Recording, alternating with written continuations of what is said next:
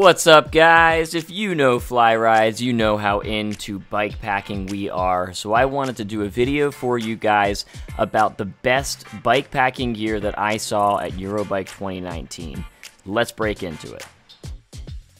Ortlieb is always an industry leader in bike touring and bike packing. I'm featuring right here the handlebar pack and the seat post pack. Two of my favorite pieces of gear because they completely stay out of the way of a battery. They're great for e-bikes for that sense, and I really dig using them when I've used them before.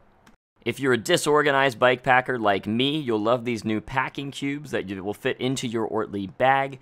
And then again, for e-bike specifics, they have the e-mate, which is going to have a separate compartment for your battery. So if you're going to carry a spare battery, if you're doing some e-bike touring, it's a great way to just separate that out. You can easily get to it without having to sort through the rest of your gear, but there's also 16 liters of space other than that. They also have the e-glow, which is a handlebar bag that plugs into your USB port into your display to light up, and 2 water bottles on the side, which solves the frequent problem of where to put your water bottles. Okay, guys, Ross wheel. Oh man, these are just so good looking, is the main reason I'm so excited about these, but they're also very functional. Of course, 100% waterproof, all the good stuff you would want out of a bike packing setup, but their sleek design really sets them apart. I also love for this seat post bag that you already have a rack and these straps installed. So basically it keeps the seat post bag from sagging. And these gear straps, I use the Voy ski straps usually, but these make it so you don't need that. It's like a full setup already. They have bike touring gear. Usually my setups are from a bunch of different companies. I've got Salsa, I've got Ortlieb, I've got, a ton of different companies, but Rosswheel has basically taken all the gear and made it from them, from Rosswheel. And it's sexy. Extra Wheel was a company that I was very excited about. We get a ton of questions about bike trailers to carry extra gear and stuff like that, and there's just not a ton of great options.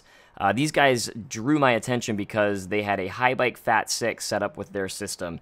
Basically, these are quick-release trailers. They're held on by tension and friction, and it just attaches to any bike. They make a ton of different through-axle sizes. They also do it with quick releases as well, and you can attach an extra wheel to the back of it, and they have their own pannier setup as well, and you can carry so much gear. It's incredible.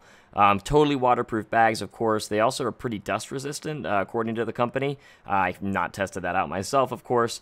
The panniers actually lock on to the racks, which is really nice, and they have just loads of different sizes, not only of the trailers, but of bags. It's anywhere from about 20 liters to 50 liters, I believe, for most of the bags. In addition to the panniers that fit their racks specifically, they also make more general panniers, also, kind of cylindrical bags that will hold sleeping bags, tents, stuff that's set up, for camping. But so they're very camping focused, very bike packing focused. It's really neat stuff, and just the way it attaches to the bike is unbelievable and makes it so that it's way more versatile and you can set it up on a ton of bikes, which is why I love it for the e-bikes, of course, because it's always a problem finding gear that will fit e-bikes because they're specialty bikes.